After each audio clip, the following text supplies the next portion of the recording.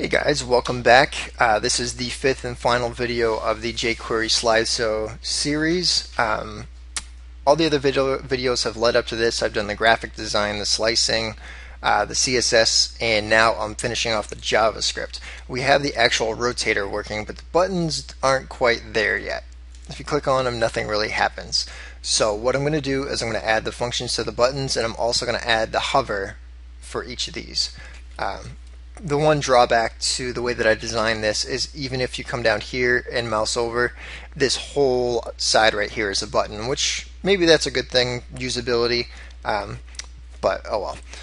So we'll get right into this. So back over here we have our function, and one thing I forgot to do was add in my button class. So what I want to do is come down here to my code, and where it says previous blue, I want to add a space and put in btn, and then same thing with next blue. And what this is doing is looking for the btn class, and because this blue attribute has the btn class, it's going to get the hover effect that gets called here. So it's going to fade in when it's hovering, fade out when it's not. And before I actually get into that, I'm going to add in one more thing. Previous blue, oops, and also next blue.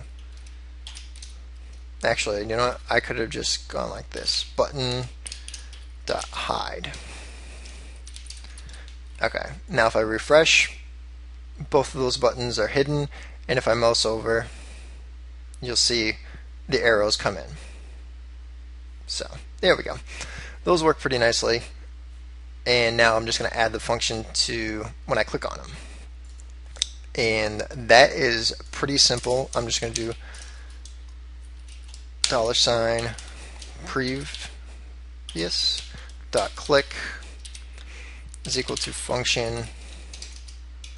I know, and you guys are probably asking me why I'm creating a function to call another function. I've run into some problems in the past where I need to call a function or create a function to call a function because the function that's getting called won't work correctly if I put that in directly. So I'll do previous slide, and then I'll copy this.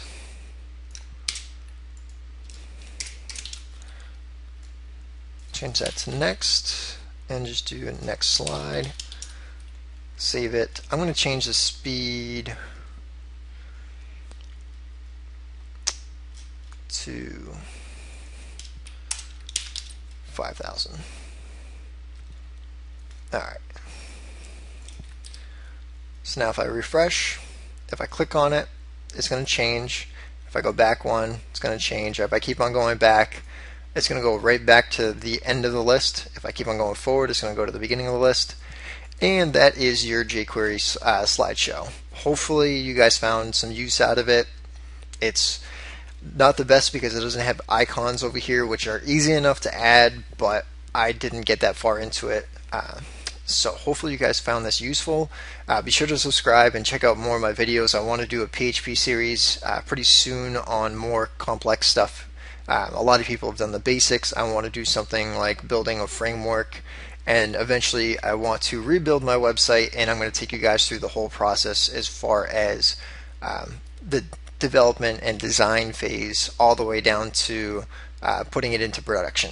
So stay tuned for more videos. Hopefully I'll have some more coming soon. I'm just buried with work and I have absolutely no time for anything, but I actually stayed up late tonight. It's a weekend, so wanted to get these out. Enjoy, and I'll talk to you guys later.